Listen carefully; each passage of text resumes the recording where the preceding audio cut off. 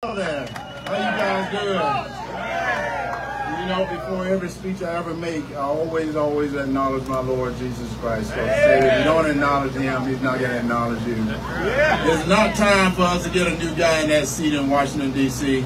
Yes. And that seat belongs to the people of Georgia.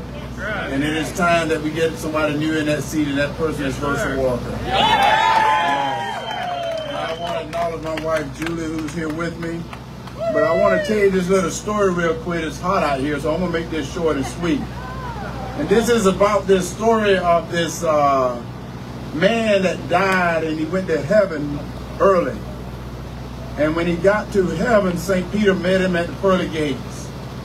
And St. Peter said, "You're here early right now, and your name ain't on the roll." But he said, "I'm going to give you an opportunity to decide where you want to go." He said, "You can go to heaven or you can go to hell, and I'm going to give you a chance to decide for yourself." And he puts him in this elevator, and he takes him all the way down to hell. And the doors open up, and there's a party going on. There's a lot of his friends down there, and they're having a good time. And so after a couple of hours ago, St. Peter came to him and said, "We got to leave now. We got to leave." He said, "We got to go." He said, "Yeah, you got to go right now." So he puts him in his elevator. He takes him all the way up to heaven. And they get to heaven, and the doors open up, and there's people floating around on clouds. They're having a good time, and they're just laughing. And after a couple of hours, St. Peter came to him and said, "You ready to make the decision?" And the guy said, "Well, St. Pete, I hate to tell you this, but I think I want to go to hell." He said, "Are you sure?" He said, "Yeah, I want to go to hell." He said, "That seems like my type of place." So he puts him in his elevator. They go all the way down to hell now, and when the doors open up now, it's hot. Hotter than today, it's hot. People are looking miserable. They're terrible. They're just crying. And the guy said, wait a minute. A couple of hours ago, when I was here, there was a party going on. And Satan shows up and said, a couple of hours ago, I was campaigning. The reason I'm telling you that right now is the left is campaigning. Yes, they are. They're lying to you. Yes. They're lying to you because you can see what's happening right now. Our economy is going bad. And it's at the fault of the guy that I'm running against. You know, he's voted for this. And you've seen that he voted to put men in women's sports. That's sort of like saying you want Herschel Walker to compete against your daughter. That's what he's saying. I don't think men should be in women's sports. Right now, he won't answer the question, can a man get pregnant? I answer that for him. No, they can't get pregnant. Right now, you guys seen what's happening right now. They're bringing wokeness in our military. You know, I want to say the reason we're the greatest country in the world is we got the greatest military in the world. And the way we got to do this is we got to support them. Because I can promise you right now, Iran, Russia, and China are not worried about pronouns. They're not worried about pronouns out there. A grenade, not worried about how you identify. A bullet, not worried about the color of your skin. So we got to remove wokeness from our military. Right now, we got to get our men and women ready for war. So that's what is happening right now. Because let me tell you, the true heroes are those men and women. And then the guy I'm running against, he said he can't serve God and the military at the same time. And I'm like, God, does he not believe in redemption? Does he not believe in forgiveness? Because he also made another statement. He said America need to apologize for its whiteness. And I'm like, wait a minute. Have you not read the Bible? Forgiveness? Moving forward?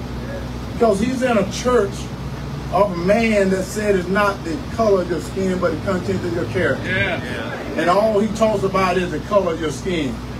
Well, it is time for us to put leaders in Washington that's not going to worry about that.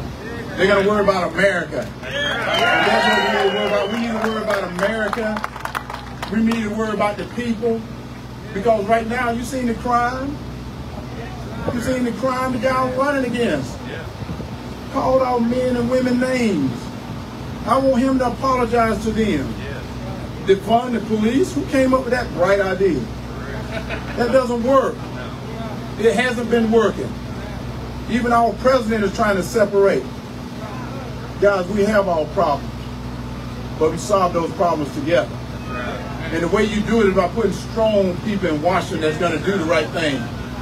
That is easy to do. Do the right thing. People ask me and they thank me for running. I said, don't thank me for running. God has blessed me. Amen. And right now, my family is in problems. They got problems. And all of you are my family. I don't care what color you are. Because I'm going to tell you right now, my Father, my Heavenly Father hasn't seen color. He sees your heart. So we got to get back to that. We got to get back to being energy independent again. Taking care of ourselves. Not continuing as our enemies to do things for us. And they ask me why I'm running. I'm running because I'm sick and tired of this. When my father told me no, he meant no. Right. And then when I got old enough, he said, if you don't like the rules underneath my roof, it's time for you to leave my house. And it's almost at the point that we said, we are good people. And if you don't like the rules on our roof, you can go somewhere else. We're not going to hold you. But we got to have people that's going to be strong enough to say it, because it seems like everybody now is afraid to speak the truth. The truth is, America is a good place to live. Why in the world is this border wide open? And then they get upset. They say, no, the border's not wide open. This border's wide open. Fentanyl is killing a lot of our young people. They don't want to address it. They want to address everything else except the truth. The truth is, we got an economy problem. We got a crime problem. In our schools, you've seen it.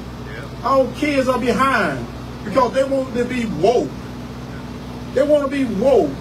What about teaching them how to write? What about teaching them how to read? What about teaching them how to spell? But right now, we've elected people to Washington that want to profit off the backs of the misery they're giving to us.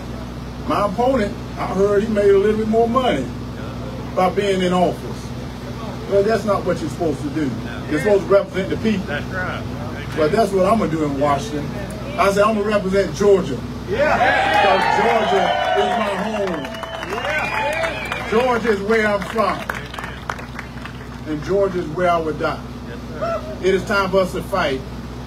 I'm not saying physical fight. I'm saying go to the polls this come November. Go to the polls and vote. It's time to put the right people in Washington. Not just Herschel Walker. There's other people that you got to put there as well, because we got to get a lot of people that believe in America and believe in the Constitution. They got to believe in this country. You'll make America great again. People say that's a bad slogan. Hey, if you live in America, don't you want it to be great? That's a great slogan. And if you're the president of the United States, you should want America to be great again. I am tired of us putting America second. It is time to put America first. And I'm going to work for you guys to put Georgia first, put America first, because we deserve to be first again. And I want to just leave you with this. I want to leave you with this because people got to understand this sometimes, because I'm from the country. You know, I don't wear those slick suits.